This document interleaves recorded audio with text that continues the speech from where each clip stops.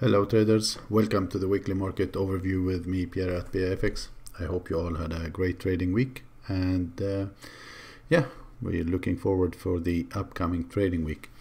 As usual, we're gonna take a look at all the majors, including gold and oil. And while I roll the intro disclaimer, please hit the like button for me. If you're new to the channel, do not forget to subscribe. See you there.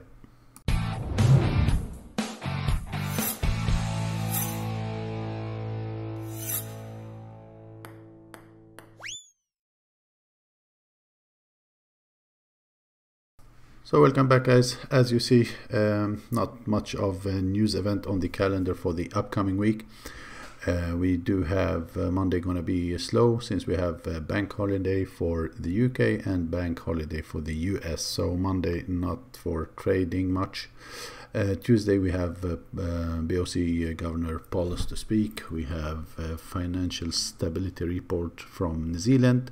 ECB Lagarde to speak also on Wednesday. Thursday we have private capital expenditure for the Aussie and prelim GDP quarter for the US. Friday CAD GDP month on month, and Fed Chair Powell speak again. So yeah, those are the news event. As I said, not much of events on the calendar for the upcoming week. Let's look at the chart. We start with the Dixie as usual. We are on the daily time frame, and as you see, the dollar is still ranging inside this range here. Still not much have changed on the longer term. As far as this range is not broken, we will keep seeing the same scenario going on, buy the low, sell the high kind of thing, until we have a breakout. The range is getting a little bit smaller now, so we are trading inside this range instead for the bigger one. And yeah, seems like monthly R1 area, this level up here at around the 140 is still the key structure area to keep an eye at for the dollar. Last week Thursday was an inside bar, and Friday we had a close above that, so there is potential continuation to the upside here, at least short term, after this nice bottom that we've got on the 1 hour time frame. We've got a breakout and now making some kind of flag. So keep an eye on this area where we have the monthly pivot point. I'm thinking for possibility of this market to continue to the upside if we get a retest to the monthly pivot point and this structure that we have down here at this level. We do have some tests at this level previously as both support and resistance, so keep an eye on this area. If got tested next week, then we may see some kind of continuation from this level on the dollar. Oil still to be considered bullish. Daily time frame, the price is still holding above this structure here, which was an important structure, and as I told you last week, we may see a retest of this level at around the 36 area. So keep an eye on that. Any retest back down toward this level here at around the 28.50, look for that possible continuation. This retest could be a good level for the bulls to watch, because it would be a retest to an area that we had resistance previously and support level. So this 29 to 30 level is a good resistance level. So if got tested next week, keep an eye on that for a possible bounce from this area back to the upside to test the 36 level. Gold still not really trending yet. We had an attempt to break higher here, but it failed and it got rejected from the monthly R1, got pushed down, failed to make a new high after that, followed by bearish engulfing candle on Thursday. Friday was a bit of a correction move. So all in all, for gold, we have this impulse, a lower high, another break, and we could continue for at least one leg toward this area, or maybe even lower toward the monthly pivot point on this market. So as far as the gold is holding below the 1740 level, I think we may see some more downside, or maybe even more toward the monthly pivot as well on this market. First structure of support could be down here at this level at around the 1697 area. That is a potential short-term support. EURUSD, same as the Dixie, still going sideways. Nothing new here. We do have this range and it is still not broken. We had one test on this level here previously on the daily, another attempt that failed, and now last week we had another failed attempt to break higher. So Euro may go back all the way down and test the monthly S1 and this previously the bottom of the range. But if we look on the 4-hour time frame and the 1-hour time frame, there is a potential support level here. Starting with the 4-hour, we see that this area been tested nicely as resistance previously, a couple of times here and many times here as well. So this is a level of interest at least, and we should keep an eye on that. Now the look of this push to the downside that we had here, it looks very strong, and seems like the bears are taking control again. But as I told you, keep an eye on this level, because it could be only a after this break, could be a retest and a bounce from this area. So watch this level.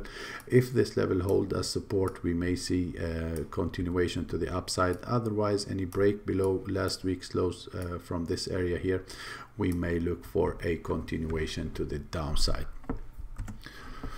Sterling looking also bearish. Looking on the daily time frame, after this double top, we had a break of the neckline and we had a retest, and continuation is ongoing. So it is not looking good with a lower high here, but keep in mind that there is not much left until we reach this important support level. Looking left, this area is an important support level, so it is pretty close. But again, we had a strong break below this. Here we have a lower high, we have a lower low, and we may see continuation. So short term, I'm expecting continuation to the downside here, especially after this retest and break to the downside once again.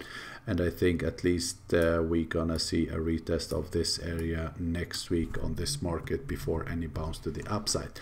Now if we see a break below this support here, that would be a strong signal for the bears that they may keep pushing to the downside. So keep an eye on this level. If broken, we may see a retest of these areas, guys, and this is a pretty important support down here. So you really need to keep an eye on that level.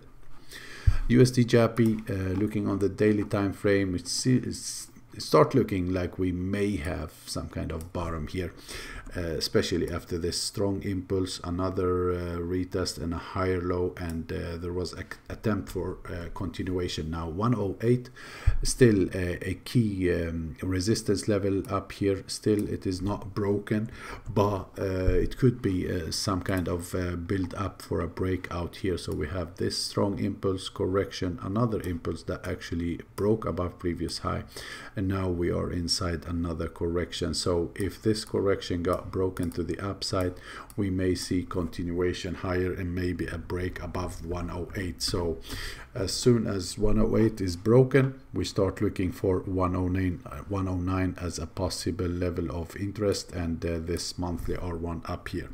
Okay, so if there is break here, look for continuation. If it fails to break higher, then we may get a rotation back down toward 107.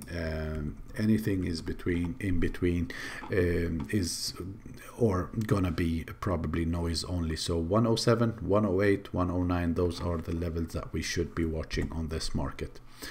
USD Chief, looking on the daily time frame, we see that the 200 moving average got tested 3 times and failed to break higher, but there was no new lows that been made. Yeah, we're still inside. This is the most important range we have right now, and as far as that is not broken, anything in between could happen here. So keep an eye on that range, guys. This is the range I'm talking about. This is the bottom of it. this up here is the top of it. So anything is in between is very possible that you may see a choppiness and stuff like that. So here in between, I don't like this market, so I would say wait for a retest of the top, look for a possible sell, or wait for a retest of the bottom, look for a possible buy until we have a break out of it. Anything in between here, it could get very, very choppy as we had here, so it is not so funny to trade such a market. So better to wait for those edges and trade them, in my opinion. USD CAD, I would say the same about this market. We have the top of the range up here, the bottom of the range is down here. Anything in between, it could be very choppy. As you see here, we have a lower low, then you have a lower high, then you have another lower low and higher high. So the market keep going without any level of structure, and when you have no major levels of structure, you end up getting this choppiness. So even here, I would say keep an eye on this support, keep an eye on this resistance, try to buy the low or try to sell the high until we have some kind of breakout. When and if the market break out of this range, then it would be much easier and you will have more healthy trend to work with. As for now, wait for those levels and play those levels only. That would be my advice for you. Aussie USD still could continue to the upside since we had a break above previous high on the daily time frame, but it fails to continue since Thursday and Friday was a push to the downside. But all in all, if we look at this structure, we are still in a bullish structure with higher highs and higher lows.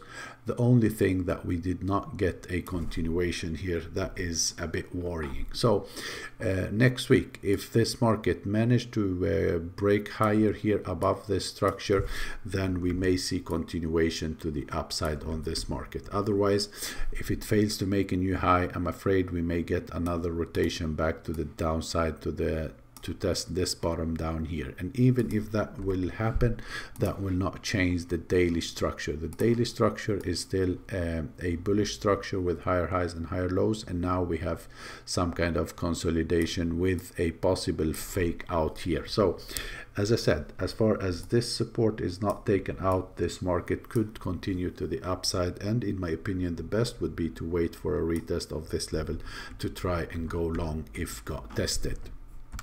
New Zealand USD, same scenario. We're still ranging inside this range here. You see it clearly on the daily time frame. There is nothing else to do here than sell the high, buy the low on this market until we have a break out of the range. Yeah, even on this one, anything in between, it's gonna be choppy, so it's better to wait for the top to be tested to try a sell, or you wait for the bottom to be tested here to try a buy. When and if the breakout happen, let's say the market goes above this level and give you a breakout, then you look for a retest and continuation, and hopefully a better trending market to come if that would be the case. Okay, so for now we have an impulse, retest, continuation, and then we are inside a consolidation. And when you have consolidations like this, the best way to play it is to buy low, sell high, and wait for that breakout to happen. So yeah guys, that was it for today. Thanks a lot. See you next week. Bye bye.